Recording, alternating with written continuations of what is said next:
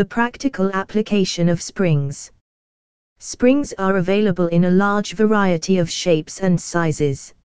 Almost everyone will have used a springboard at a swimming pool to dive into the water. The springboard may be made from laminated wood, layers of wood glued together, or be a more modern glass fiber type material. The result is the same: the diver uses his or her weight to spring off the board into the air. Springs have a very wide range of uses, and it is difficult to think of a mechanical device without one or more of them. Springs perform different actions, and some will be seen in a moment. Some restrict stretching whilst others restrict compression. This spring is resisting stretching. When the two people pull the spring towards themselves, it offers resistance working in the opposite direction.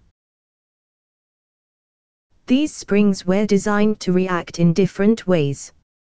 The spring on the left resists compression, whilst the spring on the right resists twisting. Both of these springs have important practical applications. These are the main types of spring. The animations show a compression spring, an extension spring, and a torsion spring. Notice how they work or react in different ways to a force. Consider using the internet to research each type of spring. You could describe and sketch a practical application of each one. You are about to see two examples of the way springs are used to store energy. These are real-world, practical applications. Example number 1, a wind-up watch. When winding up a coiled watch spring, spiral torsion spring, the energy is stored and slowly released, providing power to the watch mechanism. This is basically the same mechanism that provides power to wind-up radios, timers, and some torches. Spring steel is often used to manufacture the spiral torsion spring. When in tension, the watch spring slowly releases its energy. The gear wheel on the outer rim turns and meshes with other minute gears, accurately turning the watch hands. Example number 2, a commercial spring-powered, energy storage system. This is a system to store electricity. The system is on a large scale, but is not dissimilar to the coiled spring in a watch. When excess electricity is available, it is used to force fluid into the high-pressure storage unit, which expands to full capacity. The animation shows the system as fluid is being forced into the pressurized storage unit.